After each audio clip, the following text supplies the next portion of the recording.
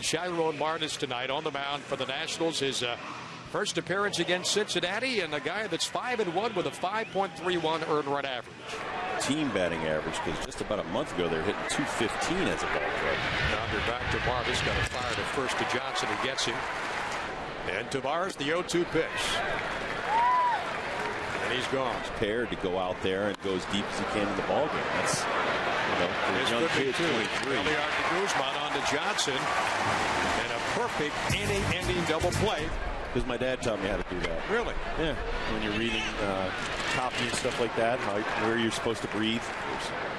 Aaron Harang with a bouncer down to Riley Belliard. They go to Johnson at first, and the inning is over. So Martis gets a little bit of hot water again, able to pitch his way out of